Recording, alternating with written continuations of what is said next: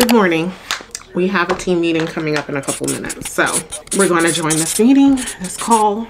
I hopefully will get some clarity on this project that my manager has me working on. Like, what am I supposed to be doing exactly? Because we had a conversation in Slack yesterday, and I'm like, what do you want me to do? And she's like, well, once you summarize the data, what do you want summarized? Like, tell me, because I don't understand. I don't understand. What do you want summarized? Like, what are you looking for me to do? Well, we need to find out top performers. Is that something you want me to do? Well, no, we'll have other people do that. Again, what am I supposed to be doing then? I don't understand. Make it clear to me, because I don't get it. Let's get on this call.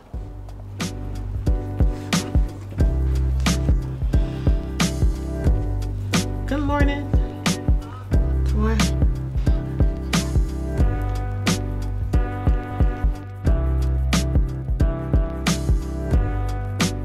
All right, so that call was uneventful, to say the least. It was just a lot of updates about projects that are happening, changes that are happening, but I don't think there's anything for me to do at the moment. So I'm just going to continue on working on this project that I've been working on previously or yesterday.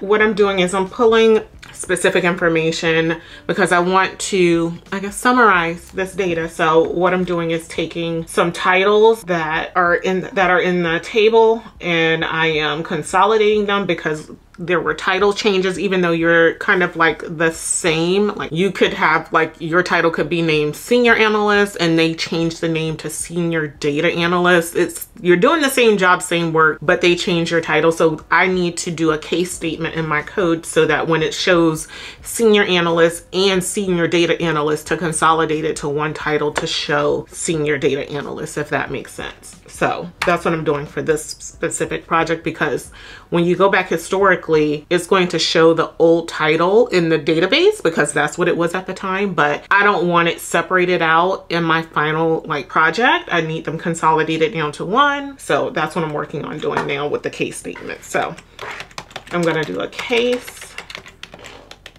when the title shows these two. So it's just going to be a long, well, maybe not a long case statement, but a case statement to join these titles together into one. So case when the title is in this. Oh, I need to change this setting because every time I try to put parentheses in something, it just adds an opening. When I add the opening parentheses, it just adds the opening and closing one automatically. I don't know why. It must be some random setting I have in Teradata Studio that I need to change. So case when the description is in this, then, and I need to put single quotes on these since these are strings that I'm putting in here. When, okay.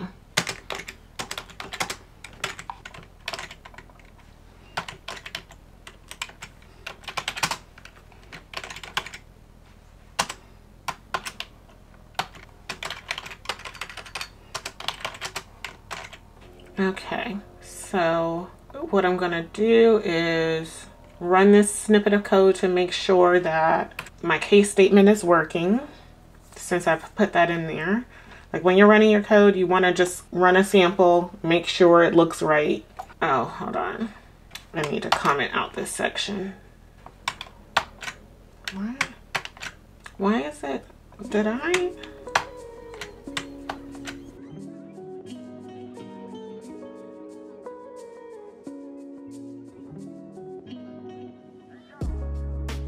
Okay, so this looks right.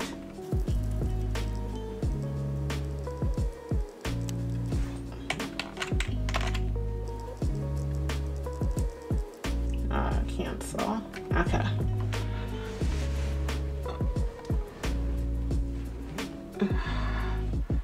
Okay.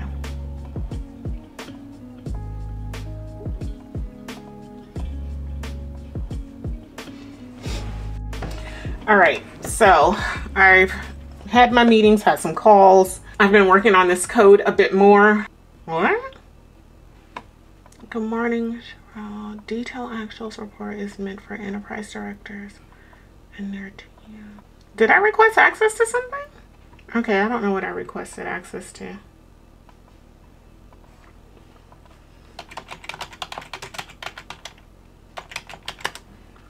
Okay, I don't know what I requested access to. Okay, I don't know. Oh, I wasn't...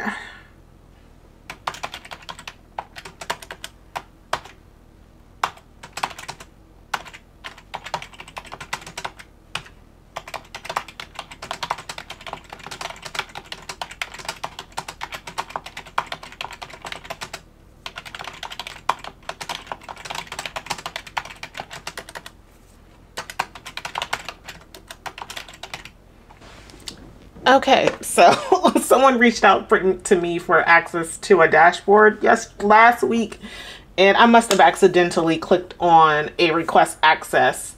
I don't have access to it. It's in another group within the company, and I don't deal with that Tableau server, so I directed them to the owner, but I must have accidentally clicked on request access, and they're now responding to me saying like, hey, it's for this purpose. If you need access, it's going to be very limited because it was intended only for, like, I didn't want access to the dashboard. So if I requested it, it was an error. That has nothing to do with sales to my knowledge.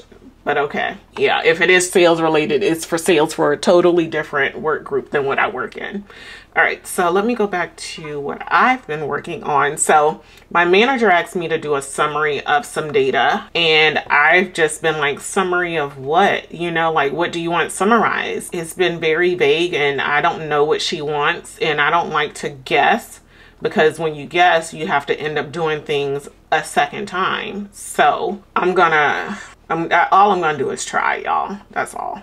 That's all I can do, because she said she would set up some time with me today. I don't have a calendar invite yet. And what I don't want to happen is someone put a meeting on my calendar at 3 p.m. or 3:30 when my shift is over and I can't attend it anyways. I don't like that. Like, people like to schedule these late meetings. Like, I start early in the morning so I can get off earlier in the day.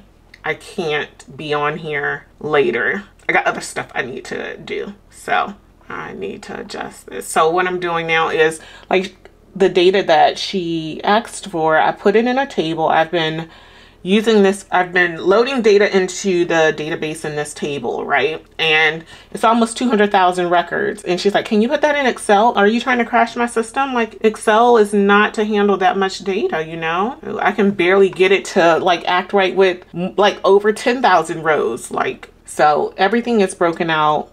Like, each employee should have one record per month, the way that I have it. So I'm just summarizing it all together in here as well. I'm going to filter it by their title, and I'm going to join this data to some other data too. Because she mentioned it, I'm assuming that's what she wants. I don't know. Like, I don't know. You know, this is all... No, not count. I need a sum. So I'm just pivoting these results so that I can aggregate it a little bit more. I have on this one sheet, it is aggregated here for January through September. The only thing is that some employees have multiple lines of data. So I have, like, there's multiple lines of data because they were in, like, different markets. So, and she wants to summarize by market, but look, if people change market, it's going to create more than one row. So I don't know what, like, I would have to take that out. I would have to take the market out. For example, if I take out, yeah, that takes it out. But let's see if I can find. So yeah, this person was in one market. They're currently in another market. All right, I'm going to pull some data from another dashboard that has their year-to-date performance already done. So what I'm going to do is, this dashboard has the employee sales year-to-date results. So I'm going to use that and do a VLOOKUP in my data. I hope I could do a VLOOKUP in the data with that. Where is... And I'm just going to send this to her as a guess. Like, I guess this is what you want. I don't know. Please advise. Because you haven't set up a call yet, and I have 2.5 hours left in my shift. So does this have the info I need? Yes. Okay, hold on. Do I have multiple rows? Let me see. What does the data download look like? No, not the data, the cross tab. Let me see, what does that look like? So a part of what I understand that she's wanting to prove out is, hey, these are our top performers. What are they earning? Because we are in sales, so that has to do somewhat with commissions, what people are earning, that kind of thing. So they're wanting to drive performance, like from our middle performers, to prove out.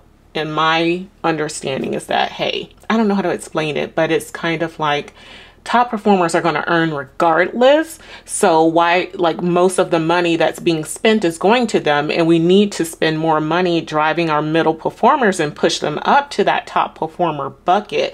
That would be more valuable if we can get more out of those middle performers, is what I understand they want to try and improve. Okay, does this have the... This has the ID. Do we have... Okay, so I'm going to take this data. What? How do you have a different name? See, this is what I'm... So y'all had name changes? Okay, I'm going to have to clean this data up because there's people that... Oh, hold on. I need to change my field settings. Show repeated items so I can capture duplicates. Because apparently people have name changes. So it's the same employee ID, but they have a name change. So they have 2 rows of data. Like, come on. I need y'all to get it together. Okay, so I'm going to have to figure out a way to consolidate these names. Hopefully it's not a lot of people that have... I hope it's just a handful of people. Oh my gosh. Why? How? How do y'all have different names? I don't. Why? Okay, so I'm going to take their name out and just use their sales ID. And okay, let's see if I can do... Yay, no duplicates. Okay, so I'm going to join that to this. Add this to my other file that has their year-to-date results. Okay, so we have their IDs, their count, how much they've earned. Okay, so I'm going to do naming my range in Excel, and so I can do my VLOOKUP off of their ID. So I can count or I'm gonna just do total.